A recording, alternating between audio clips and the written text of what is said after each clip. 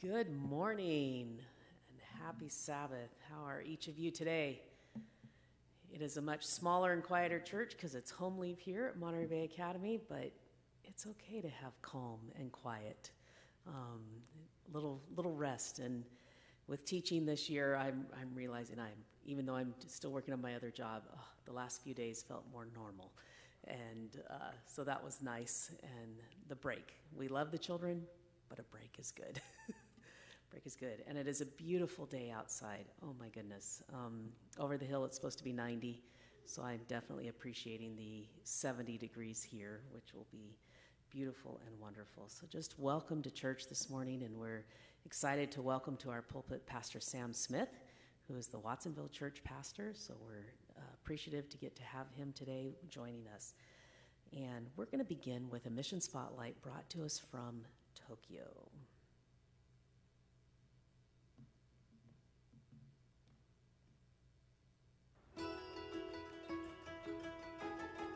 Cities throughout northern Asia, like Seoul, Taipei, Tokyo, and Ulaanbaatar, are home to millions of people who have not heard the gospel message. Reaching these vast cities seems daunting, and the work in sensitive territories is even more difficult to measure. Not even 1% of the 230 million people in the northern Asia-Pacific region are Seventh-day Adventists. Despite the challenges, Adventists pray for opportunities to share the light of Jesus in this territory. The Adventist Church in Japan invited the General Conference and the Northern Asia-Pacific Division to partner with them to create Mission Unusual, a massive church planting and disciple-making movement. Since Tokyo is the world's largest city, this movement is an ambitious effort. Working closely with local Japanese church leaders, a team of church planting missionaries is on the ground, learning the language and deciding how best to share Jesus with the Japanese. The three missionary couples spend hours each day preparing themselves for the work within central Tokyo. It's not just the population size that makes outreach hard. There are many barriers to religion too. The Japanese society is largely secular, and many people adhere to Eastern philosophy. Another challenge is overcoming the isolation of the older generation. Reaching out to them and showing them compassion can be tricky. Missionaries like Yuri and Lais have been creating connections with their neighbors.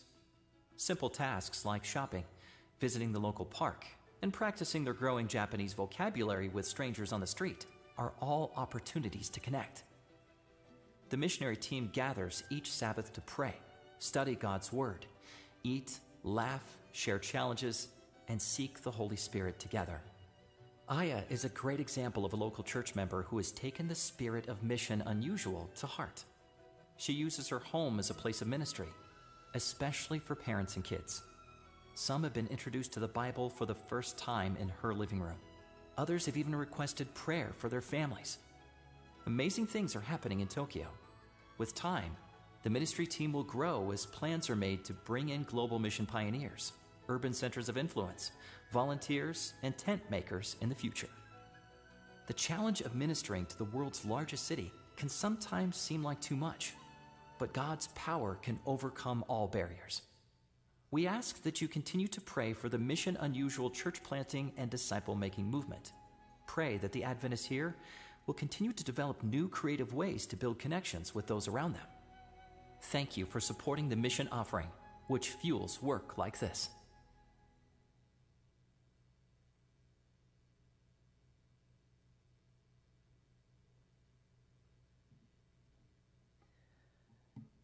It's incredible and wonderful that we have individuals that go to even the far lands, as we have a mission field right here, right next door, but also far away. And our offering today is for local church budget, so the basket will be at the back as you are leaving. Our scripture today is from Malachi 4, 5, and 6. If you'd like to turn with me, Malachi 4, 5, and 6. See, I will send the prophet Elijah to you before that great and dreadful day of the Lord comes. He will turn the hearts of the parents to their children, and the hearts of the children to their parents, or else I will come and strike the land with total destruction. And I'm sure that Pastor Sam is going to give us a great message regarding that verse. Let's bow our heads for prayer at this time. Dear kind and gracious Heavenly Father, Lord, we thank you for today, and thank you for the sun that is shining and the opportunity that we have to come together and to worship with one another. Because if you have promised us where 2 or 3 are gathered, you are there also. And so, Lord, I ask that you would open our hearts to the message that Pastor Sam has for us today. May you speak through him, and may it be words that our ears need to hear. We ask for continued guidance and blessing over Monterey Bay Academy and for all of our students and parents and our staff. And we ask for continued health and wellness as we move through the coming months. Be with us now, and thank you for your unconditional love for us each day. In Jesus' name, amen. At this time, we will have some music.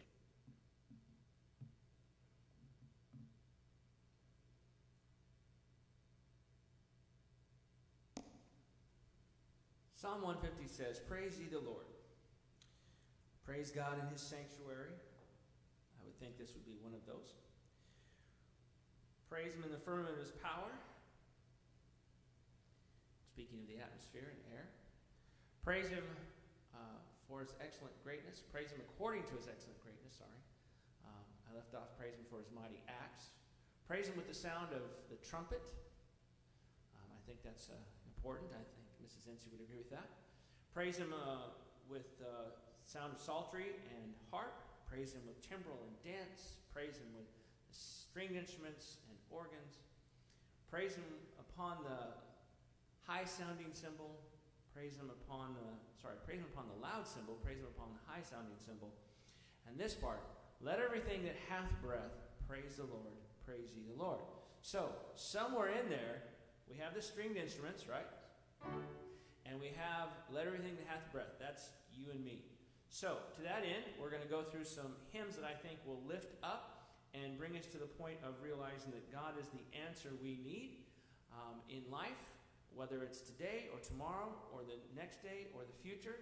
They're going to be hymns, but the words will be up there as well. Hymn 229, to start off with, All Hail the Power of Jesus' Name.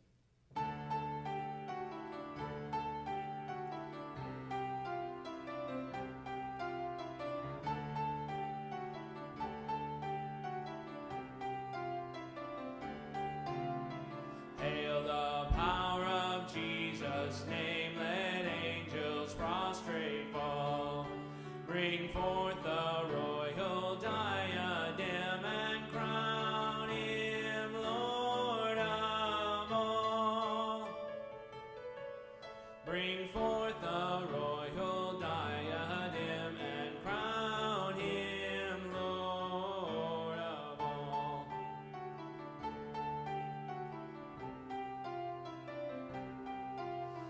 Every kindred, every tribe on this terrestrial ball, to him all majesty ascribe and crown him Lord of all. To him all majesty ascribe and crown him Lord of all.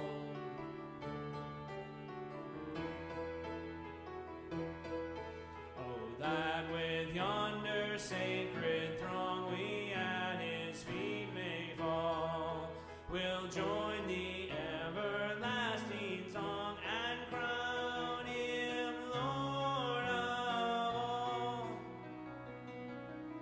We'll join the everlasting song and crown him Lord of all.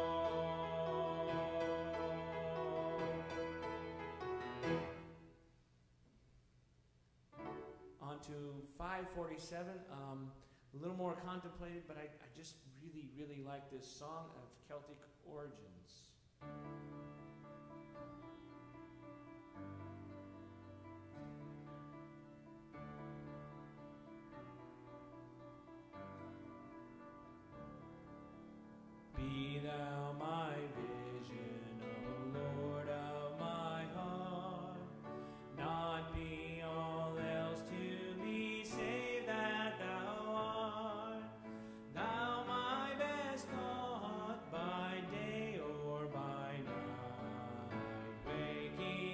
sleeping, thy presence, my love.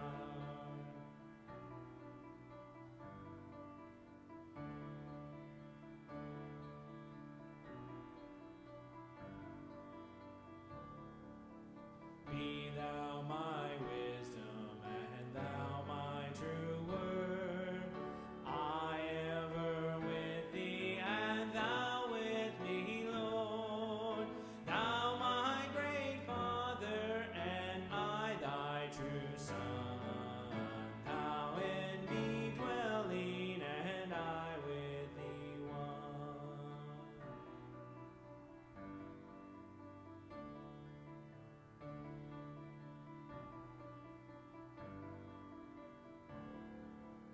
High King of heaven, my victory won. May I reach heaven's joys, O bright heaven's sun. Heart of my own heart, whatever before, still be my vision, O ruler of all. Still be my vision, O ruler of all.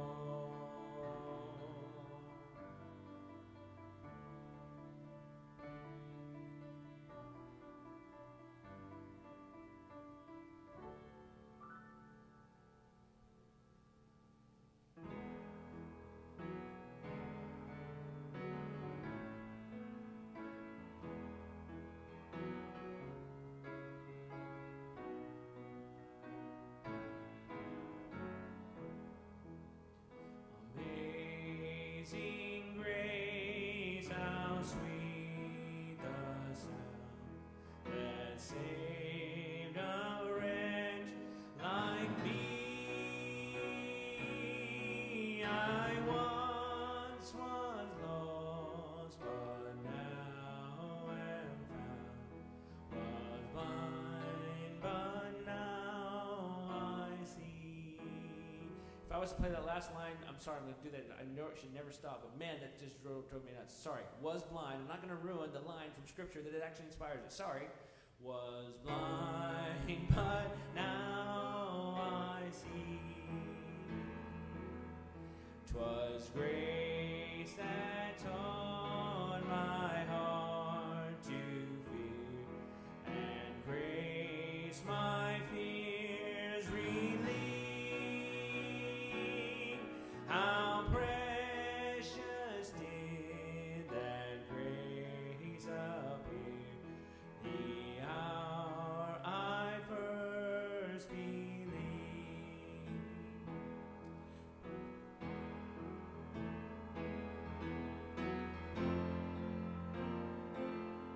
When we've been there 10,000 years, bright shining as the sun, we've no less days to sing God's praise than when we first begun.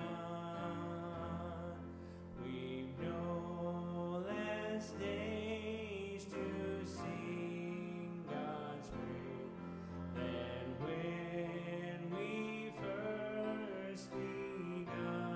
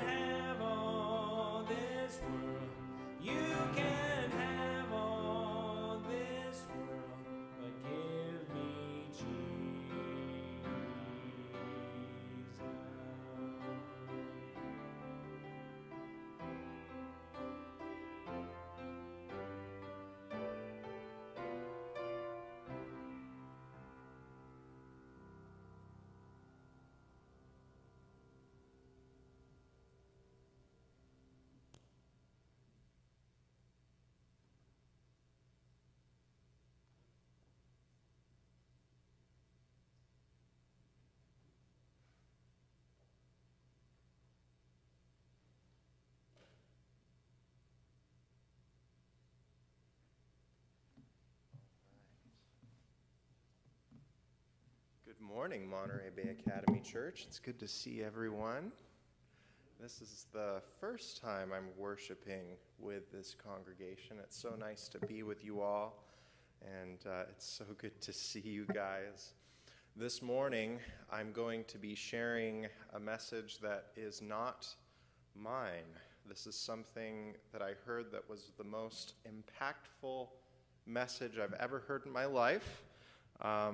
It's not maybe the most exciting in terms of passionate and David Ashtrick or Ivor Myers, or if you like listening to someone who has a little bit more get up and go.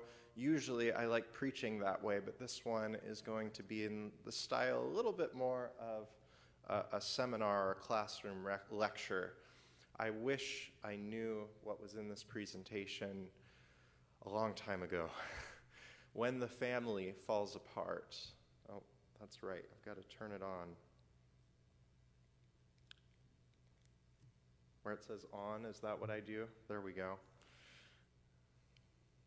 Okay, when the family falls apart. This was originally titled Family and the Cycle of Dysfunction. Doesn't that sound exciting and encouraging? Along with that wonderful text, Donna, that you read. Thank you so much. Excellent reading. Let's go ahead and pray and jump into this. Father, I want to thank you so much for this wonderful community here at Monterey Bay Academy Church. Father, we want to pray that you would send your Holy Spirit to do a work of healing. Father, we know that there are so many broken relationships with our lives. And Father, we want to pray that today you would be Dr. Jesus, and that you would seek to take those broken incidences in our lives, and that they would be transformed into those places where we can say, this is the point where God shined the brightest. In Jesus' name we pray. Amen. All right, so I know that, Donna, you said it's a relief to have a break from the kids. I believe that. I was wanting to share this with the kids as well, but I'm so happy that we're going to be sharing it in this format too. We're going to have a little bit of a Bible study. Family and the Cycle of Dysfunction. And now we're not working. Fun. What do you think of when you think of the term, oh, there we go. This presentation is a presentation, thank you so much. This is originally from these two wonderful people, Drs. David and Beverly Sidlacek. Thank you so much. Dr. David and Beverly Sidlacek, they teach counseling at the seminary at Andrews. I owe my life to these people. I'll be honest, I'm an honest person. Sometimes it gets me into trouble. I was suicidal while I was at the seminary, oddly enough, and had a lot of good help with good, godly Christian counselors, these two people. I owe them my life, and these are the people who shared this presentation with me.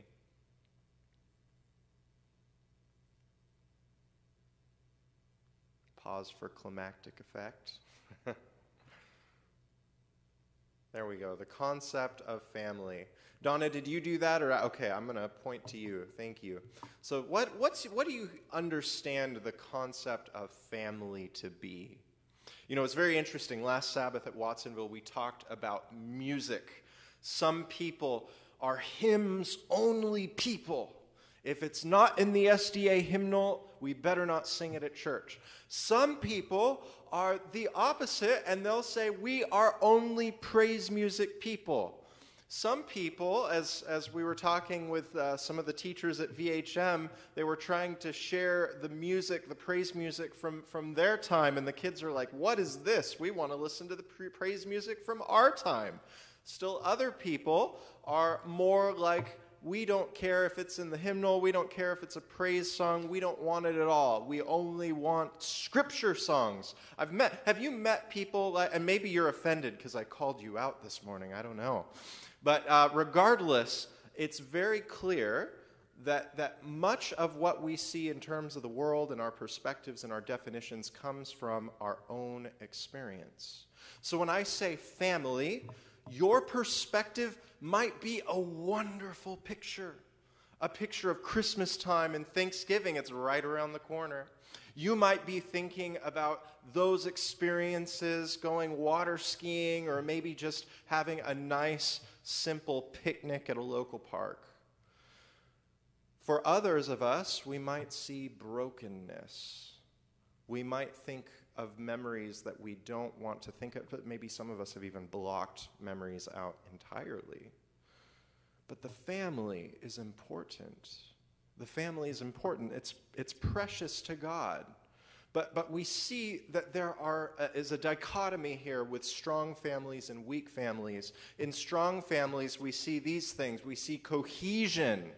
In other words, individuality and mutuality. We're able to be ourselves as a person, but we also recognize that we have a responsibility in our family. Adaptability. I'm flexible, but I'm stable. Yes, I'm willing to, adjust to help you out, but no, I also have a stability. I'm not going to give up this dream to do that. I've got a boundary with you there. Communication. Clear perception, clear expression. I'm going to tell you exactly what I'm thinking. I don't have to try to sugarcoat it or play games with you. And also, I can understand what you're sharing. Role structure. We agree on roles. We have clear boundaries in terms of what we're supposed to be doing, and that comes from mutual discussion. So mom and dad know what they're doing in the family. The kids know what they're doing as well. But there's also good boundaries. It's not just one person saying, you're going to do this and you're going to do that. In weak families, we see enmeshment. People are so enmeshed, they're not able to make their own decisions. Oh my goodness, I couldn't possibly make that decision. I have no clue what would happen if you disagreed with me. Where are we going to eat tonight, honey? I don't know. That might be a very simple possible example of enmeshment. The other one is disengagement. I want nothing to do with you. I'm going to walk out on you. The other one would be an adaptability instead of flexibility and stability, rigidity and chaos.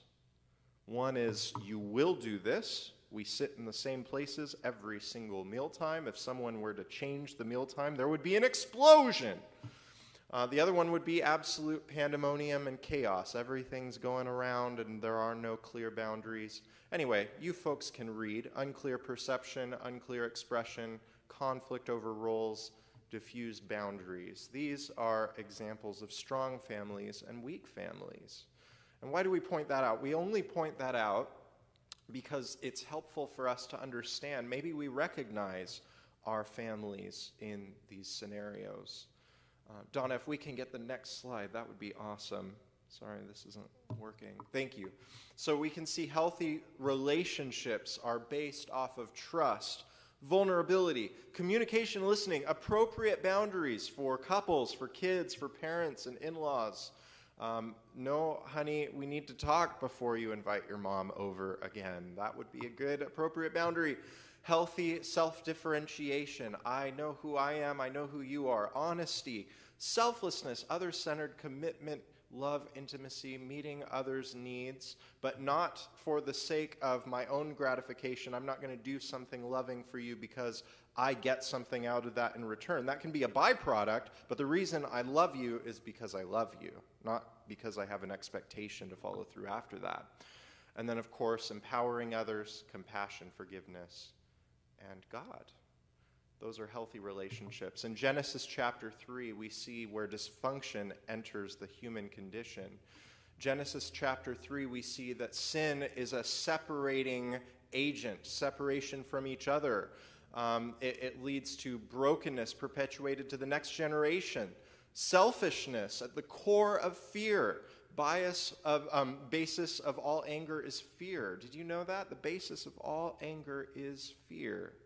If I'm feeling angry, a very good thing to do would be to say, what am I feeling afraid of right now? It could be a legitimate fear. It could be an illegitimate fear. The blame game, basis of all anger is fear, trauma. So we have the blame game. We want to protect ourselves from the uncomfortable experience. When we look at Genesis chapter 3, Genesis chapter 2 describes the human dynamic as being naked and unashamed. That idea of shame is so prevalent in our culture. And I just want to give a clear definition. Unfortunately, it's been the practice of Christianity, of pastors, of church leaders, of teachers, of parents, of everyone to use shame as a tool. Well, let's talk about what is shame, what is guilt? Well, let's start off with guilt. Because if I do something wrong, should I know that? Should I be aware of the fact I did something wrong? Absolutely, I should be aware of something that I did wrong. Guilt is the awareness that I have done a bad thing. Shame is when I now believe that because I did something bad, I am a bad person. You don't want to be like that person. Here's a common one that I heard growing up, and maybe you've heard it expressed as well. You're just like your father. Shame. Shame. And that one's particularly damaging because most boys want to look up to their fathers. And so you've taken a role that the son wants to be like, and you've made it a shameful thing. And you've also turned that son into being just like his father. You've shamed him. When we weaponize shame, when we talk about being this kind of person or that kind of person, I mean, friends, just look at the news. Look at the shame that's out there. Shame is not a godly thing.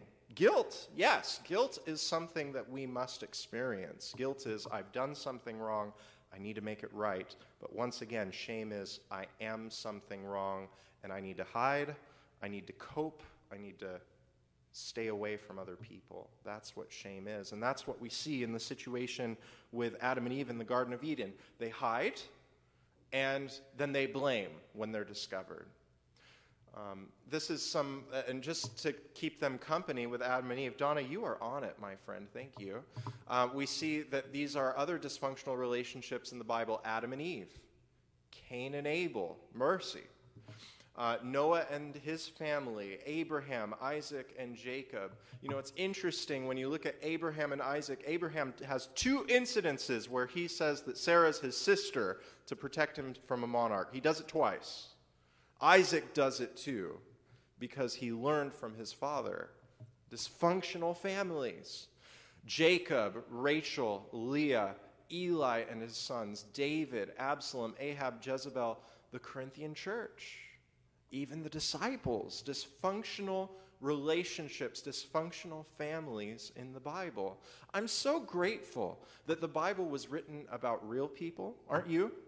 Sometimes we make it up like David is this superhero, this legend, and he could not do anything wrong. You know, when we read the biblical narratives are not telling us to be exactly like the people in the biblical narratives. Those people are examples, and sometimes they make good decisions, sometimes they make bad decisions. And so we must recognize, friends, that we have much company and that God has been working in the lives of people with dysfunctional relationships.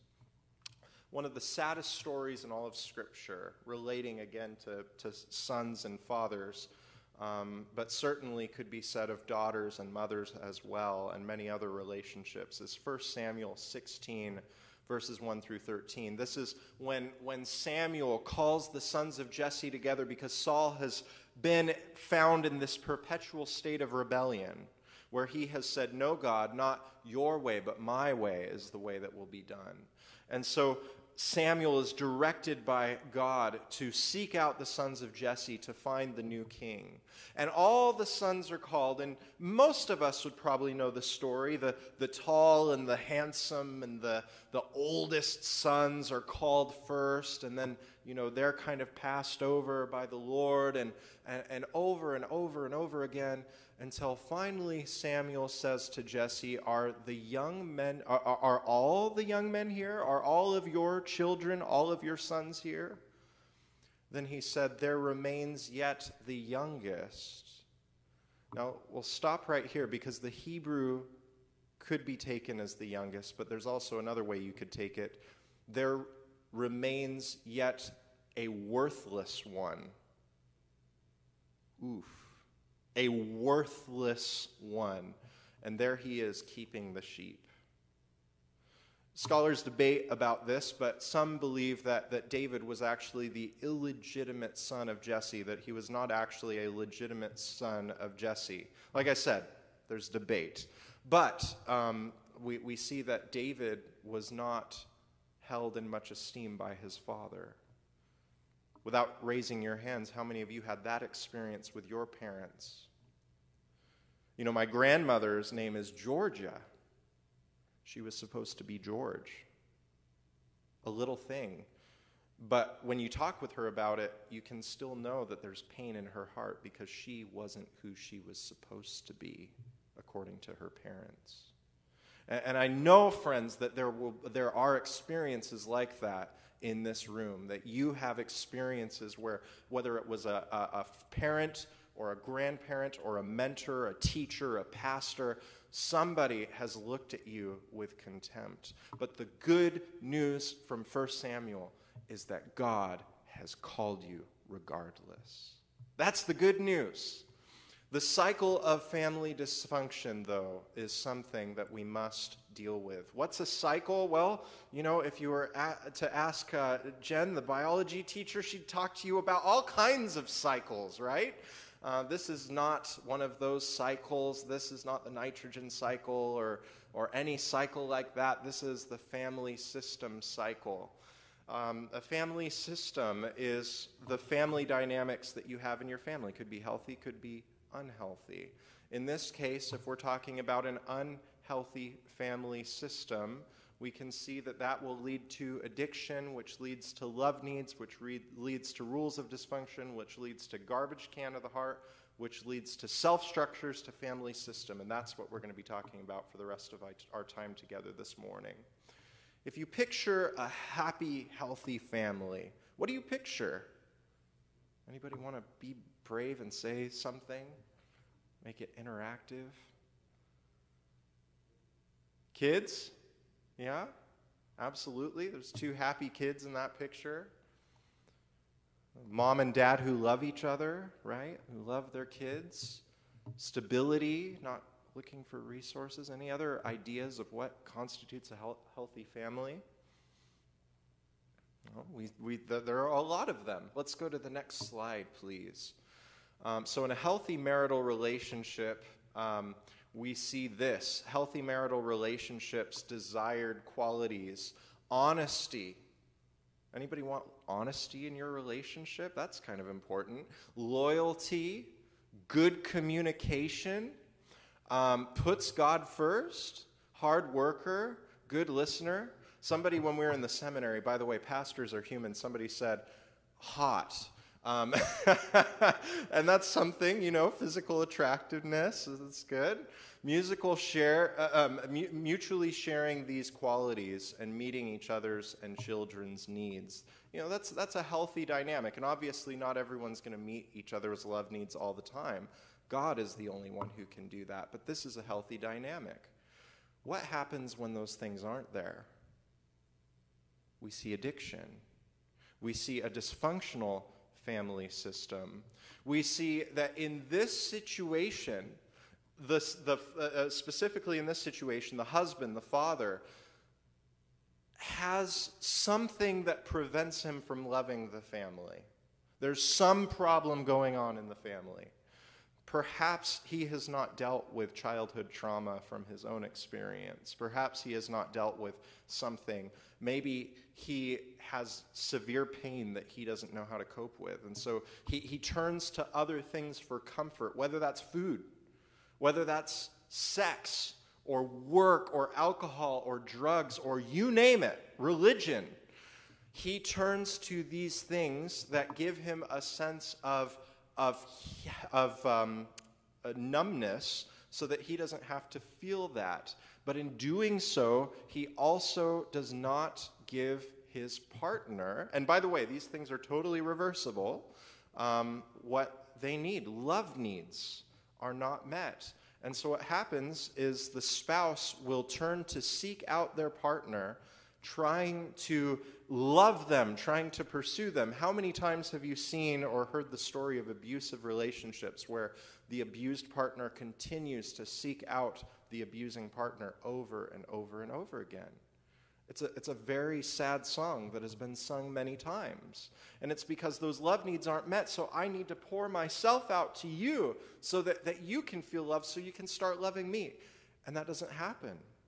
And so the spouse chases after their spouse, whether they're successful or not. Sometimes if the spouse leaves, they don't particularly chase their spouse, but they spend all of their time thinking about the love that was lost. That can happen as well. And so we can see that children's love needs are unmet in this type of a family system.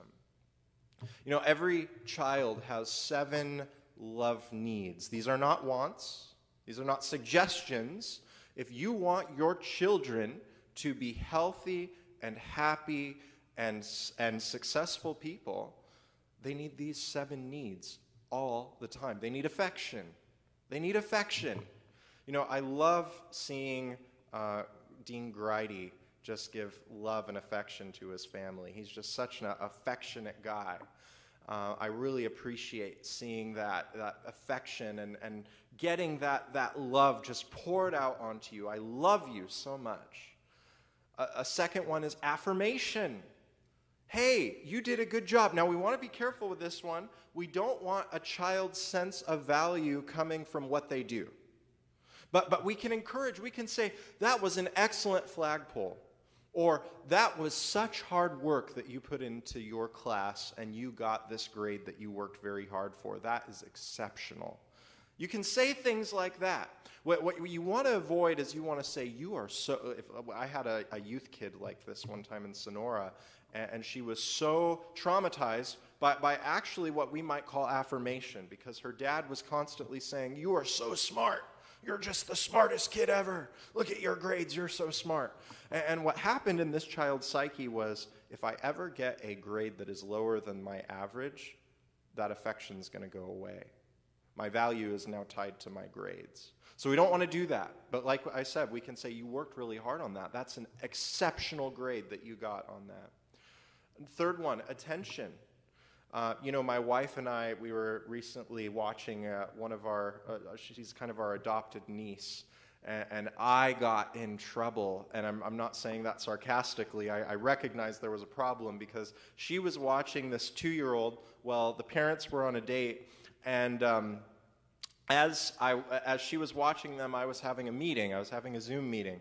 After the Zoom meeting, I came in to the house where they were, and Sarah was super gracious, and she made dinner, and it was my turn to watch the little girl.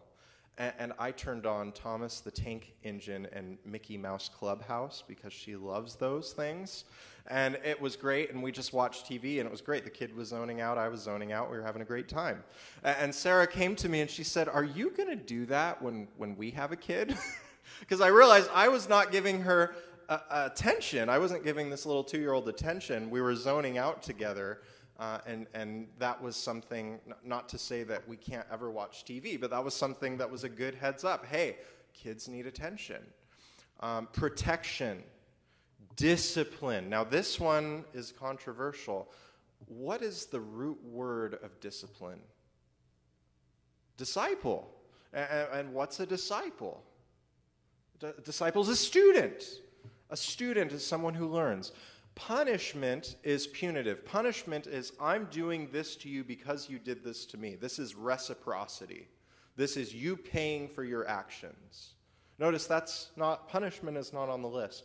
Discipline is on the list. Discipline means giving kids boundaries, teaching them, because the goal of a parent, and I remember my old boss, Pastor Nathan Renner, he's not old, but previous boss, he said this. He said, when my wife and I gave birth, Becky gave birth. When Becky gave birth to Levi and Lolo, they actively began the process of trying to get rid of them.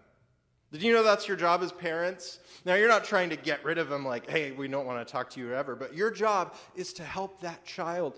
And educators, your job is to help these students to grow to be successful adults. That's the call of parenting. That's the call of disciple makers, is to help that growth process. Our job isn't to coddle, it's to nurture.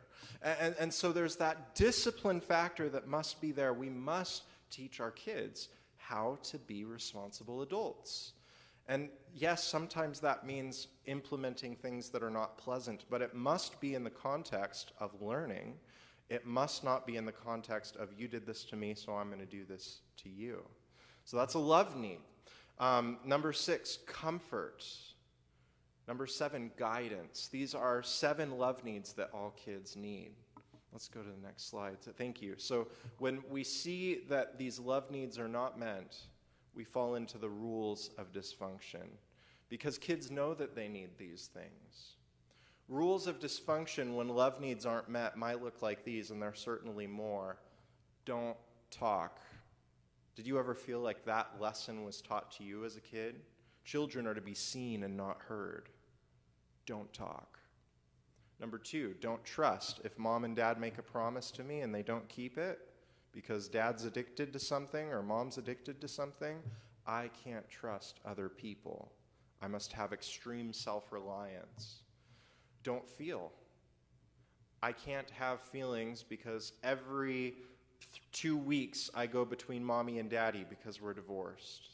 Now, friends, I want to be very careful here, because I know that all of us have dysfunctional relationships, and I know that some of us might have experienced divorce, and we might experience separation with family. And let's go back to the beginning. We're talking about guilt versus shame. Shame is not something that is the hope of this presentation at all, but rather it's to communicate reality. So if anyone has that experience here this morning, I want you to know that you are loved, you are wanted, and there is hope. But we need to know these things. We need to be aware that our actions have consequences on other people. So if I am constantly rotating between mom and dad, or as there was a kid on TikTok recently whose dad recorded him and said, "Tell everyone that you like mommy, or you like being with daddy more than mommy." That's extreme emotional abuse, because you're asking this child to humiliate themselves and their mother in front of other people and lie to please the parent. That's incredibly destructive behavior. Don't feel. Number 4, be good. That's something we often hear in children's story, isn't it? All right, boys and girls, be good. Friends, as Christians, we believe that the Holy Spirit can transform the heart, but we don't believe in the power of being good by ourselves. And so that temptation to be good means that we're not allowing kids to be honest, to think about why they're doing things. Rather than making decisions based off of principle, we're teaching kids to make decisions off of being good, this nebulous idea that can lead to a lot of shame when they're not good, when they don't make those good decisions. And then the 5th one is in the same vein: be perfect. These messages will hit your kids, hit our kids, hit us. And when we hear these messages, we are in for it, because we are not capable of meeting these things.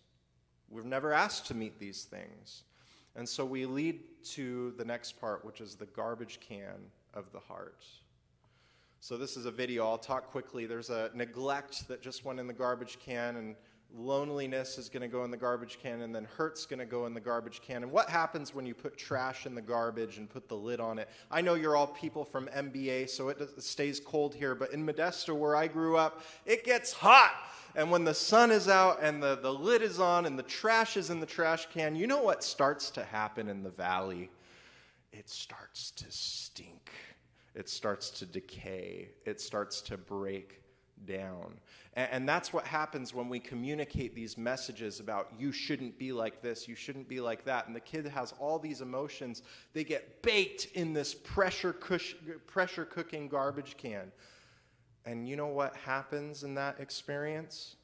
Something's got to give, and that lid isn't going to stay on. And when it explodes off, it's going to stink. It's going to be ugly. So let's think about that. Have you ever seen that in a young person? an explosion of nastiness, of grotesque filth and stench, just had a kid just totally come at you. What are the circumstances behind that? Could it be that love needs aren't being met? Could it be that there is some major dysfunction going on in the home? Could it be that this kid is more than just trying to have it in for me, but this kid has some things that they need to get through? The garbage can of the human heart leads to negative feelings that build up inside and cannot be expressed or dealt with. Now, one thing we need to understand is that emotions, sometimes, have you ever heard the term, stop being so emotional? Have you ever heard someone say that to you? Stop being so emotional. What are emotions? You know, I was talking to some 5th and 6th graders 2 weeks ago about what emotions are. I said, what do you think about emotions? They're like, I hate them. Like, okay, yeah. They're like, I don't know what to do with these emotions. So what would life look like without emotions? They'd be like, well, I guess I'd be a robot. What are emotions? Well, friends, emotions are simply value judgments. If I'm driving in traffic and I get cut off, I feel angry. Why do I feel angry? Because my boundaries were just violated. This person came in too quickly, and they could have caused a wreck, or maybe my ego was hurt because I thought I was driving fast enough, and they decided to, cut me off and make a nasty gesture towards me. My values are angry. My values are violated, and therefore I'm angry. What does happiness mean? It means that my values are experiencing growth and life. I'm happy. I see my family together at a surprise birthday party, if you like surprise birthday parties, and you see that all these people have come together and loved you, to support you, to celebrate with you on your big day. That is happy because your values of feeling loved and validated as a person are expressed. And so that's what emotions really mean. So rather than just telling yourself, don't be so emotional, we should ask ourselves, what is this emotion communicating to me about my values? Now, my values aren't just right just because I value them. In our world today, we see an increasingly polarized world right now, right? And there are many differing conflicting values. One of the values that we see right now being conflicted a lot is freedom versus safety. And especially with COVID, we see that these values are in deep debate now more than ever, and there are a lot of polarizing perspectives out there. I have perspectives, you have perspectives. The point isn't COVID this morning, though. It's to point out that we're seeing a very emotional world because people are feeling like values are being violated left and right. So when a kid is having emotions of anger, of rage, of loneliness, of shame, guilt can, I use those two definitions, but guilt can certainly have a negative effect. False guilt, for instance, abandonment, fear, anxiety, feeling unlovable, feeling worthless, feeling betrayed, feeling sad, feeling frustrated, unprotected, unwanted, isolated, not good enough. These are the roots that will give birth to the fruits of dysfunction, of brokenness, of addiction all over again. It leads to self-structures. And self-structures are things that we build so that we can cope with our pain. One is shame core. You know what? It sounds horrible. It is horrible. But you know what? I am the scum of the earth. I admit it. I'm the scum of the earth. I deserve everything that's happened to me. I'm such a bad person. Now, we hear that and we're like, oh, that's horrible. But can you see how that's actually helpful? Because it finally gives my brain a place to rest. Yeah, I am garbage. I know it. It's who I am. It's what I am. I can cope with that. Control versus controlling. I want to control you. I don't want to be controlled by you. That's another way to control those negative feelings, those negative emotions. Self-dependence. I don't need you. I've got me. I'm not going to trust you. Everybody else violated my trust. I'm good. Negativity, self-righteousness, judgmentalism, victim, victimizer. Oh, poor me. I'm hurt. Not victim blaming here, you understand, but there are people who derive their identity from being that victim, from being that martyr. and that's not a healthy self-structure. Caretaking. There's a difference between caregiving and caretaking. Caretaking is I do something for you because I get value from you telling me how good of a person I am for taking care of you. Caregiving is when I give to you because I love you, I care about you, I want you to thrive. Family rules, martyr versus hero, we kind of talked about that. Perfectionism, self-sabotage. You guys ever make plans and then you wake up the next morning and you don't do them? I was going to work out with Pastor Gregory on Friday, and I self-sabotaged and did not show up. That happens sometimes, self-sabotage. I'm wanting to do this, but I'm going to keep subverting that so it doesn't happen. Performance orientation, fear of rejection and abandonment. That's a huge one. Codependency. My value comes from what you think about me. And then, of course, addictions. These are self-structures that we build to protect ourselves from those thoughts. And this leads back to the family system again, and the process continues all over. So how do we break the family system? Each individual tries to find a partner to meet their needs, finds out that their partner can't fully meet those needs or heal their wounds. They turn to addictions, unhealthy behaviors to cope, and the cycle continues. How many of you tried to marry Jesus and were disappointed when you found out you didn't marry Jesus? Don't raise your hands. That's something that happens to every person. What's the term we use? The honeymoon is over, right? That's the term that we sometimes use in relation to that. And friends, we need to recognize that no person is perfect. We all have these cycles of dysfunction. We're not going to escape it this side of eternity. And so we have to recognize that when we look for partners, one principle from counseling from Dr. Sedlacek's that I learned was we seek out people who are of a similar level of mental health as we are. So if you're like, oh, why are all men scum? Well, first off, that's a shaming thing. Second off is we might want to evaluate our own systems of family. Once again, I'm not victim blaming here. But what is it that we're seeking for? What is it that we're hoping a potential partner could meet in us? And is it fair as an expectation? Are we asking them to fulfill a role that only God can? Anyway, this isn't a premarital counseling class, but something to think about in this concept of the cycle of dysfunction. Let's go to the next slide. You know, it's important that we be kind to ourselves. You know, that idea of kindness to ourselves is so important. Dr. David Sedlacek was a firefighter. And this story never happened to him, but it did happen to him that many times he'd go and put out fires, and sometimes they'd have to go into the building and look for people. If a firefighter goes up into a building that is burning down and gets stuck and can't get out, and finds a window, and he takes his axe and he breaks that window open, and he finds himself on the 3rd floor of that building, and he decides that his only way to survive is to jump out of that window. So he jumps out of that window, and he survives, but he breaks both of his legs in doing so. Did that firefighter break a law? Well, not really, but in a manner of speaking, yes, kind of, the law of gravity, right? He tried to do something, and the law of gravity being what it is, he hit terminal velocity, broke his legs. Did he have a choice? No, not if he wanted to survive. He jumped out of that window because he wanted to survive. But he broke something, some damaging effect happened to him because he was trying to survive.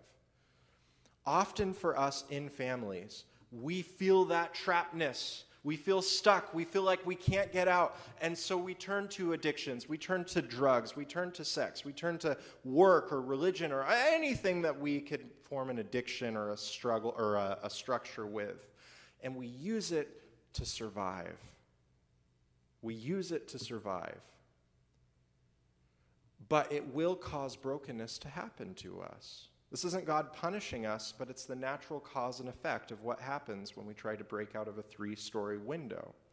Now, what if this same firefighter finds a 3-year-old little girl on the top floor and rescues her, but same scenario, can't get out, there's only the window. So he throws her out of that window. She could potentially get very hurt as well, and it's not something she has any say over. But she still is going to get damaged in the process. Friends, this is why God hates sin. God doesn't hate sin because he has a list of pet peeves. God hates sin because it hurts people. It hurts us, and we do these things so we can survive. And I believe that God is gracious to us in those moments. I don't believe that God looks with condemnation and judgment because of the broken things that we do to survive. But God calls us, just like our scripture reading there in Malachi, to turn the hearts of the fathers to the children, the hearts of the children to the fathers, because God wants healing. God's tired of seeing broken lives perpetuated over and over again. Ellen White says this in Ministry of Healing, very interesting. Among the victims of intemperance are men, so basically drinking too much, so an addiction, are men and women of all classes and professions, men of high station, of eminent talents, of great attainments, have yielded to the indulgences of appetite until they are helpless to resist temptation. Some of them who were once in the possession of wealth are without home, without friends, in suffering, misery, disease, and degradation. They have lost their self-control. Unless a helping hand is held out to them, they will sink lower and lower. With these, self-indulgence is not only a moral sin, so yes, it's a sin, but it's a physical disease. And so, friends, this is an attempt to be kind to ourselves. We have physical diseases, mental things that we're trying to cope with. And we must be kind to ourselves, because if we're not, then Satan's going to perpetuate that system of shame in our hearts that's going to lead us to it more and more. So what's the solution to this? The solution is breaking the cycle. And how do we do that? We'll go to the next slide. Thank you so much. Oh, one more. Thank you. Biblical intervention. You know, oftentimes people who have these systems have tried. They've tried reading the Bible. They've read the whole thing through. They've just read and prayed and nothing. And friends, that is a hard place to be. It's a place that I've been. But I will say that God is true to his promises. We need to follow these steps. The first step is to recognize your need. Recognize, hey, I've got a problem here. I'm out of control. I'm jumping out of windows trying to escape from this fire, and I see the damage that it's causing me. Number 2 is self-reflective process. We need to ask ourselves, where is this coming from? What feelings? This is so hard, by the way, friends. To get rid of that, we have to face our fear, and who wants to face their fear? We have to do it, though. We have to have a self-reflective process. Maybe you need to have a counselor help you out, or a pastor, or a trusted friend, or a trusted person who loves Jesus. To listen to your situation, to figure out what emotions am I feeling, what messages, what values do I believe about myself. The third one is death to self and a new identity in Christ. And what that looks like is saying, Jesus, I'm tired of being the suffering sacrifice in my own life. I need you to take that responsibility. Number 4 is healing through a safe community. Notice I said safe. I hate to say it, but many times churches are not safe places. I don't know anything about this church, but I'm going to assume this is a safe place. I know many people here who are safe people. Some of you I don't know as well, but I'm assuming this is a safe place. But finding a safe community, seeking out people that you trust, beginning that process of looking for people that you can communicate with.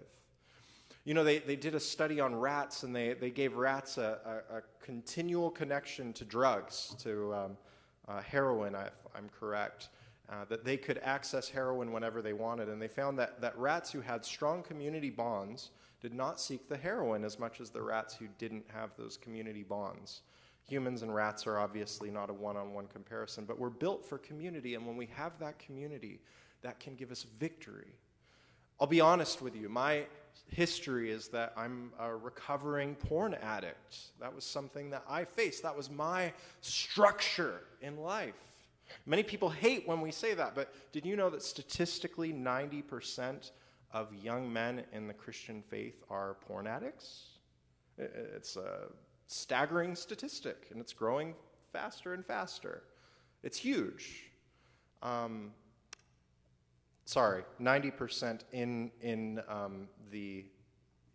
not in the church are addicted to porn. 80% in the church are. It's still huge. It's absolutely huge. And if we don't talk about this, it's going to overtake us. And we might not like talking about it because we don't know what to do with it, but we must talk about it because we're experiencing genocide in our communities through this. Sexual genocide, brokenness on levels that we're not seeing, people not finding true love and safety in relationship. So healing and safe community, part of my story is finding a safe community.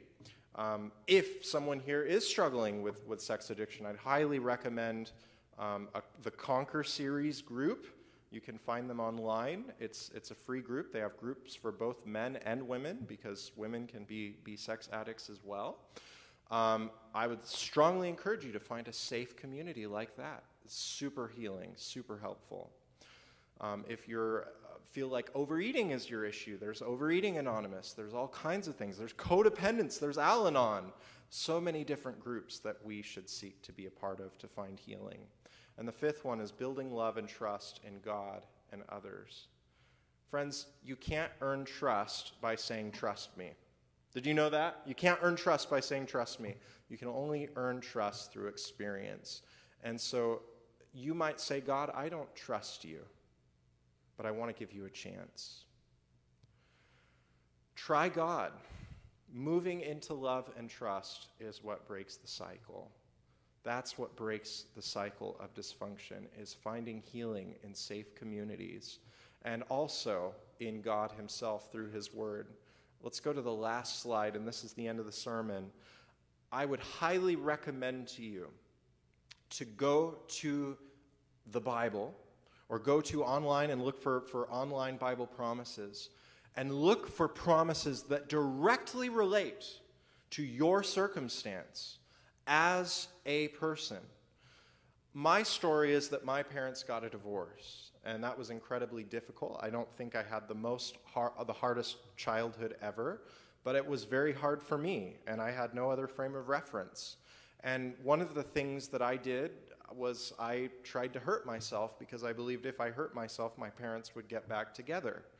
And I believed that I was the problem. And a scripture that I found incredibly helpful in my trauma was Psalm 27:10. Now listen to this.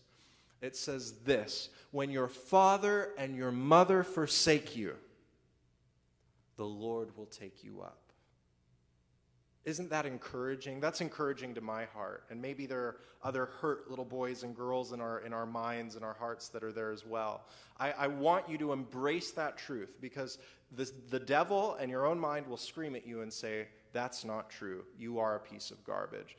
But God is the one who has final authority. He's the one who has the truth. And he says that when you're forsaken, he will never forsake you. In fact, he will lift you up. So friends, go to Scripture, find safe communities, seek them out, seek them through prayer, seek them with much boundaries, but seek them out because God doesn't want you to continue to hurt. He wants you to find freedom and healing from the destruction in your family history. Let's go ahead and pray. Dear Jesus, we're so thankful that you came to this earth. And we're so thankful that, God, you are a healthy family. When Jesus was baptized, you said, "This is my beloved Son in whom I'm well pleased."